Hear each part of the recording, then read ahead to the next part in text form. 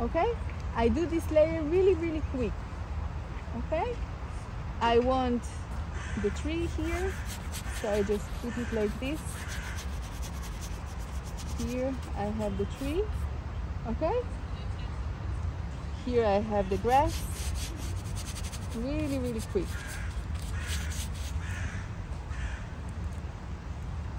It's good to put your brush like this. It will activate your right brain, your right hemisphere. Really thin, really quick. You see that I have places with light on it, so I don't get into it now. I just put the big masses and the central focal point. I'm not going to paint them now really detailed, right? Just to mark them. I'm just going to put him like this, and her like this, and like this.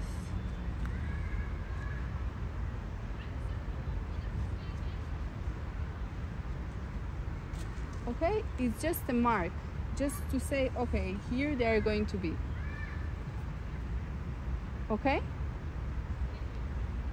For me, all of them, they're okay. I need to take this up. Never mind.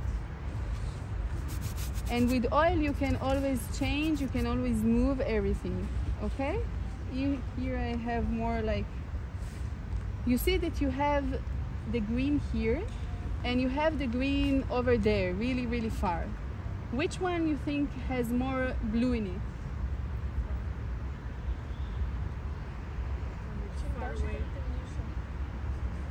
The far one, right? This is something that relates to perspective. Things that are getting farther away from you, they are getting cooler, like more blue and lighter. Okay? Look at the mountain there. You see the mountain? You see that it's really light, and although all of these are green, it should be green. But you see that there is no yellow, there is no red, it's just blue. You see? And you see how light it is. Okay? So you always want to compare the far objects to the near objects. Okay? Yes. Okay. So I do this. I have here.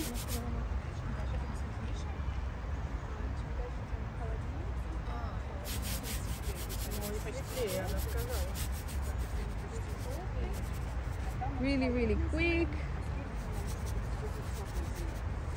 And I have all of this is the leaves. Really quick. Do you see? Okay. You also want to create in your painting like a story, that it has eye magnet, that you have like a spiral. Okay, not just linear.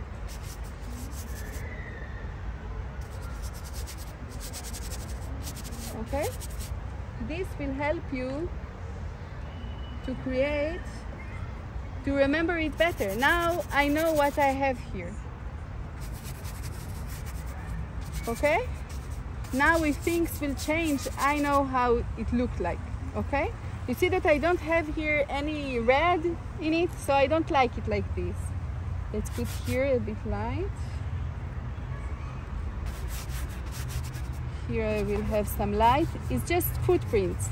Okay, and if I want some red, I can paint the woman over there, or I can just put a bit red here with the brown, like on the meadow. Okay, the second layer, I did it really quick. The second layer is more detailed. Okay, and it should be with thick layer. Okay, a lot of paint. Now you will mix more like bunch of paints, not like this really thin. Okay, and let's show you, for example, the track, and then you will start. Do you have any questions?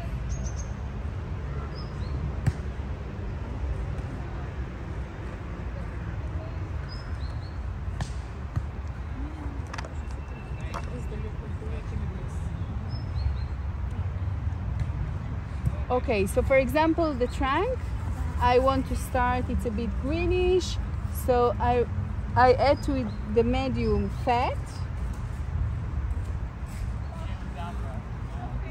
Okay, and I use a lot of paint.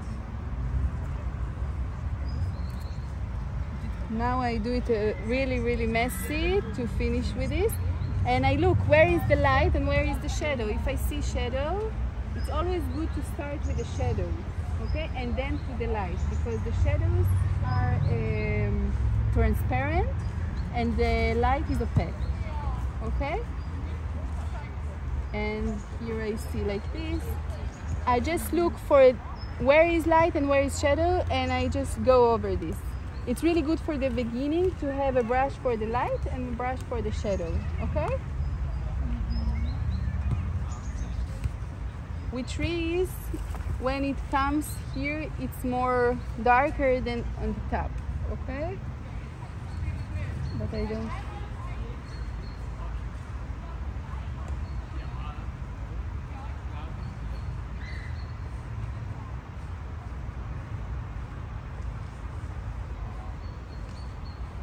Okay? And this is how I go from one thing to another. Slowly I fill all my painting, okay? It's good to start with a central focal point, and then all the other things get looser and looser, just like a focus on your camera, okay? Do you have any questions? So let's start yours.